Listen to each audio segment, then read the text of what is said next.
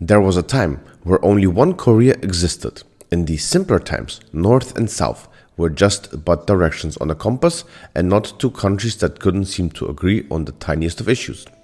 The demilitarized zone was basically non-existent, as the peninsula was unified under a single cultural and political identity. This was until 1945, when suddenly Korea was split into two. In today's video, we'll be looking into why this was the case for Korea, figuring out the historical, political, and ideological forces that led to this significant split. But before we get into that, be sure to subscribe, as I post interesting content daily that you won't want to miss. Let's go. The end of World War II brought with it a lot of changes, be it political, geopolitical, or economical. The global landscape was largely transformed. We saw the emergence of nations previously under European rule finally seek independence, the collapse of fascist regimes in Germany, Italy, and Japan, paving the way for democratic governance in these nations, the formations of military alliances such as NATO, and much more. But one of these changes that had a profound and lasting impact was the division of territories and the creation of new political boundaries, such as the division of Korea along the 38th parallel. Before 1945, Korea had been under the Japanese colonial rule since 1910. The Japanese, under the authority of Emperor Meiji, sought to extend their influence and control over the Korean peninsula as part of their imperialistic ambitions in East Asia. Motivated by Korea's rich natural resources and strategic geographical location, Japan established control over the nation. Consequently, by the onset of World War II, Japan had firmly established its presence in Korea. Thus, it was only natural for Korea to plead allegiances to its colonizers. Then came the war. During the war, the then President of the United States, President Roosevelt, committed to Korean exile politicians, among them Ri Seung-man, who later on became the first president of South Korea. That happened after the Allied forces had won World War II. Korea would become an independent country again. But sadly, President Roosevelt didn't live long enough to see the Allied forces win. He died in 1945 of a cerebral hemorrhage, just months before Japan's surrender in September of the same year. His replacement, President Truman, wasn't aware of Roosevelt's promise to the Koreans, and thus during the Conference of Potsdam has made his own new arrangements with Stalin, the implications of which did not include Korea's return to the people.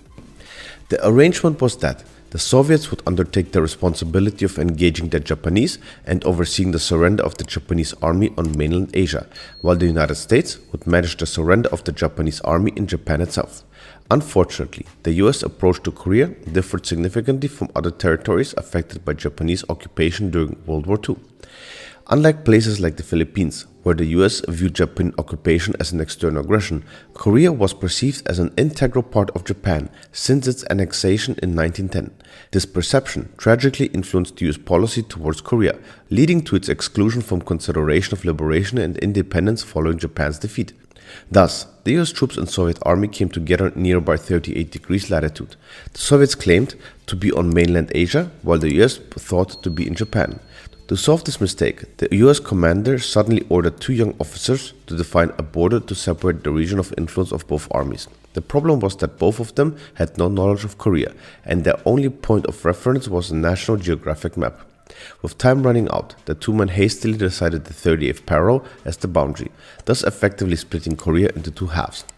It was a completely hasty decision imposed on Korea by two men who had no idea of the place, nor did they consult any experts on Korea. Their only point was that south of the 38th parallel, Seoul would come under American control. Surprisingly enough, the Soviets accepted this, and that's how the North and South Korea were born. This division was initially intended to be temporary and meant to facilitate the surrender of Japanese forces in Korea and the eventual establishment of a unified Korean government. However, as the Cold War intensified and ideological differences between the Soviet Union and the United States deepened, efforts to establish a unified Korean government failed. In 1948, separate governments were established in the North under Soviet influence and the South under American influence, leading to the formal division of Korea into North Korea, Democratic People's Republic of Korea, and South Korea, Republic of Korea.